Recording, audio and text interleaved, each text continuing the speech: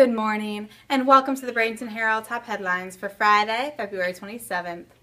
Our top story today: city officials are inching closer to a deal that would bring 3 large interchangeable art panels to the downtown Bradenton Verizon building. Embracing our differences is partnering with the city to enhance arts and culture in Bradenton. The 3 entities are currently working out contract details. In other top news, the annual Hobnob Barbecue took place Thursday with 22 grill teams and about 800 attendees.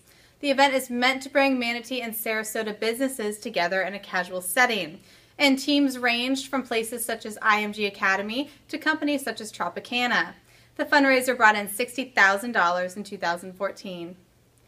Former Special Project Director for the Bradenton Housing Authority, Stephanie West, pleaded guilty to theft charges earlier this week. West and her boyfriend, Director Winston DeSue, allegedly took vacations and handled personal business while getting paid, never submitting vacation time and cashing it out later. DeSue has not yet been charged.